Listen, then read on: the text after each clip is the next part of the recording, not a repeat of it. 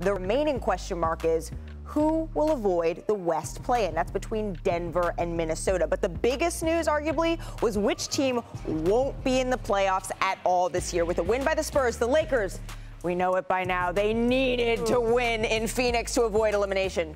Guess what? They didn't. All right, joined alongside Matt Barnes and Ramona Shelburne, Big Perk. It's been a long season to get here. Let's just get this over with. All right, let's just do it. Let's look. Let's see how it actually went down.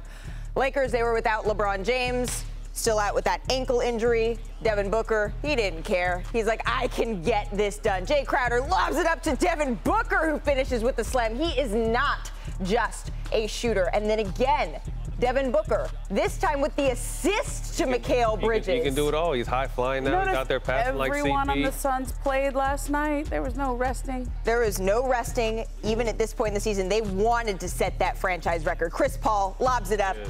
I mean, what do they say? Is that the valley-oop at this point? Chris Paul? They got a bone to pick this year, and they're showing that. Absolutely. Let's go ahead to the third quarter because this is when the wheels started to fall off. Devin Booker lobs it up. It's beautiful. Look at this. Ball movement. Nothing beats ball movement. They put on a clinic of ball movement last night. The Lakers, they turn it over. At this point, it's just sloppy. Devin Booker full ahead. As expected. Woo! They said, yes, 121-110. Sorry, Lakers, that is the end. The Suns, they set their franchise win record with 3 games still to go. For the third time in franchise history, they'll enter the playoffs with the #1 seed, both prior instances after 62-win seasons in '93 and '05. They also rostered that season's MVP. So here's Devin Booker after the win. Did you relish a little bit extra the outcome tonight? Of course. I mean, that's the type of person I am now. You know, what do you call it, bullet board material? You know, our team feeds on that. But, you know, that wasn't our main focus. You know, a franchise record was more important to us. They just happened to be in the way. I keep telling you, that's how life goes. You know what I'm saying? What goes around comes around.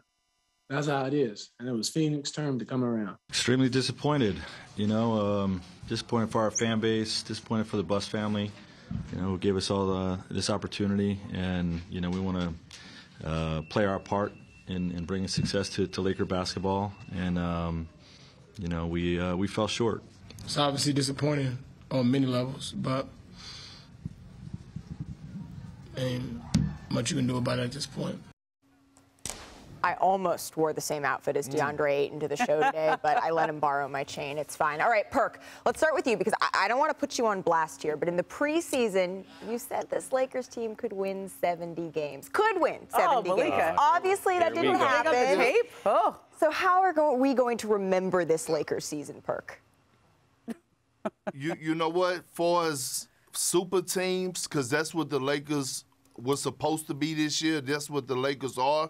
When they acquire Russell Westbrook, they're going to be the biggest bust in NBA history. And here's why. For the simple fact that it's not that they got to the playoffs and didn't reach the finals or didn't win the championship. It's not the fact that they didn't even get into the playoffs. It's the fact that they even had another opportunity to get into the play-in tournament to actually give themselves a chance to get in the playoffs, and they failed at that. Look, when you have this many Hall of Famers on your team, you have zero excuses to be 17 games under 500. I don't care what no one says. So as far as with the Lakers this season in 2022, they will go down as the biggest bust for super teams in NBA history.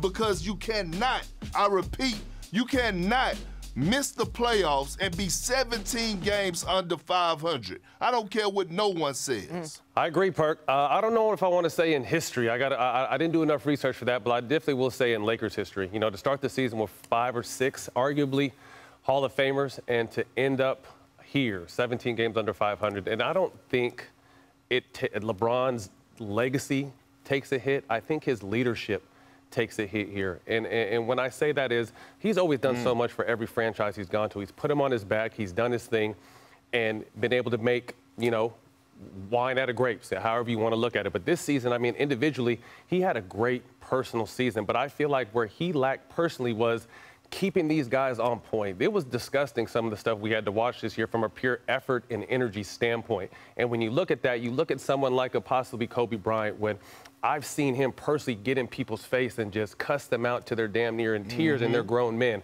You know, Michael Jordan probably would have been fighting his teammates if he had to see some of the stuff that these guys do. So I feel like what makes LeBron great, he's always been knocked, oh, he's not a killer. He'll make the right pass, and I've always loved that. But I also think sometimes that hurts him because, not saying I've never had him as a leader, and I'm sure he has his ways of particularly leading this team.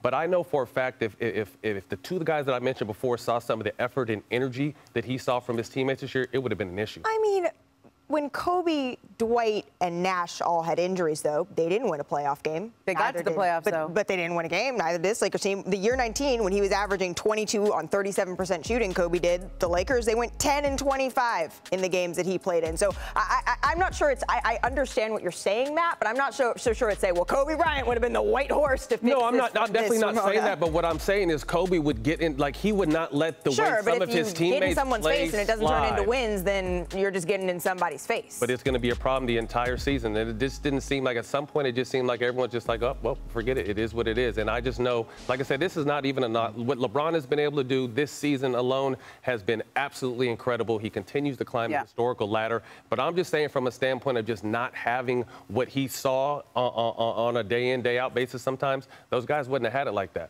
Yeah. Ramona, how are you going to reflect on this? Look, I mean, to me, this was a team that was put together with this idea that the Laker championship teams of the past usually have two dominant players as their core, and they surround them with different role players every year.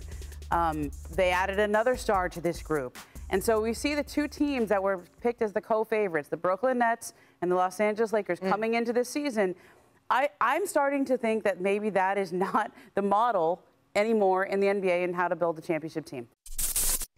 Thanks for watching ESPN on YouTube. For live streaming sports and premium content, subscribe to ESPN+.